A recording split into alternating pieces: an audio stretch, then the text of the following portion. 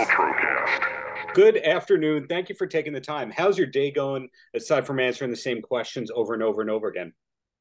Well, this is my lunch break. I'm in the writer's room for Dark Winds on AMC. So we're packing it in today.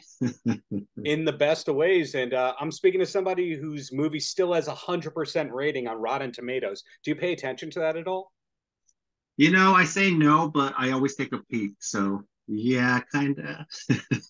Well, congratulations on that. And when did you actually wrap the movie? The reason I'm asking that is because it was announced who was executive producing it and who was in it like 3 years ago. And you never know when those announcements come mid-production or before production.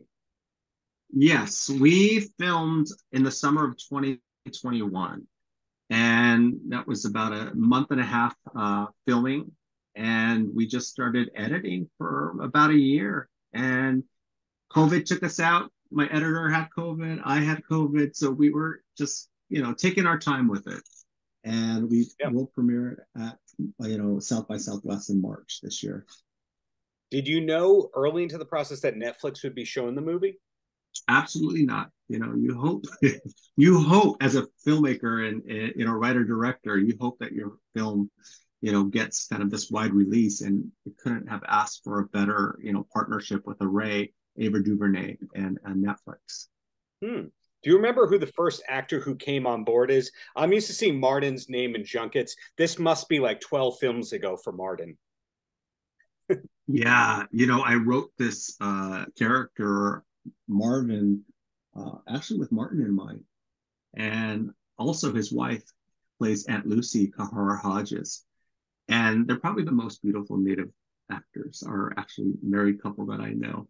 But I, wanted to give Martin something that, I haven't seen him in, and I knew he could do it. I knew he could, pull it off. And, he read the script and he was like, I'm down. I know this uncle. I grew up with this uncle. So it really kind of, it didn't take much for him, and he nailed it. And Taika, of course, executive producing. I first found about him through What We Do in the Shadows, seeing it in the theaters. How did you first encounter Taika's work? I I've known Taika for about 20 years, and we met when he had a short film at Sundance Film Festival, and I was volunteering there. And we just connected. We're both indigenous, and the native program at Sundance at the time was run by Berg Running Water. Always pulled the native indigenous filmmakers together. So we had a lot of events. So Tyke and I stayed in touch, and I just sent the script to him and said, "Hey, can you help in any way? As an advisor, as." And then I asked him, I was like, "It would really help and mean a lot if you could EP my film." And he was on the set of Thor, and he agreed, and that was probably it was history from there. Hmm.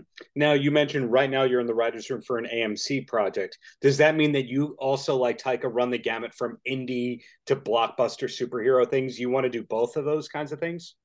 Yeah, with the independent films, it takes about 4 or 5 years to get your film off the ground. And as an independent filmmaker, you're trying to get all the resources you can get. So a lot of the times your films are pretty low budget.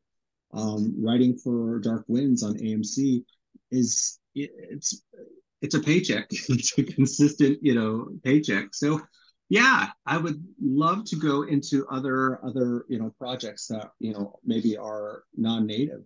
I think that what I love doing is writing and directing. So I'm getting that chance to do that here on Dark Winds.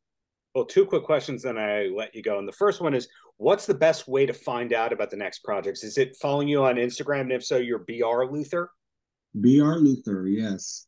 Yeah, I really keep people up to date on the work that I'm doing there.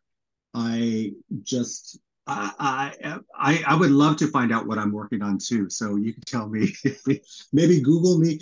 I just love, creating.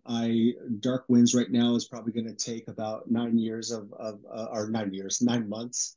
So I will be on that for a while, but I have a lot of kind of things in development. I made a documentary film called Miss Navajo in 2005 now. And I am developing that into a feature project, so a narrative feature project. So that's, what I'm, really looking forward to.